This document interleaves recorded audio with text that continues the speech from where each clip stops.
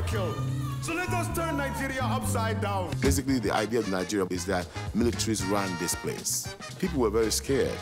And then there's one guy, they say, speaking out against military. Straight and progressive, clean government that knows what it's doing. There was so much corruption and so much ziggy-zaggery going on. The fellow was a thorn in their flesh. I mean, he was naming names. Everybody say yeah, yeah. He was a synthesizer and he was also a visionary.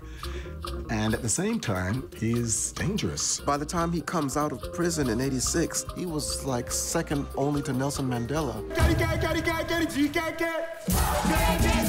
As far as Africa is concerned, music cannot be for enjoyment. Music has to be for revolution.